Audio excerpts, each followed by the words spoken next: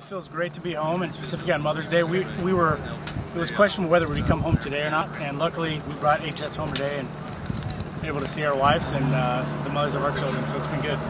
The training we went and did was a wonderful opportunity for us to not only train with the UK and our allies over in Europe, but strengthen the ties with everybody that we went and trained with that's part of NATO, specifically over on the far eastern flank of NATO.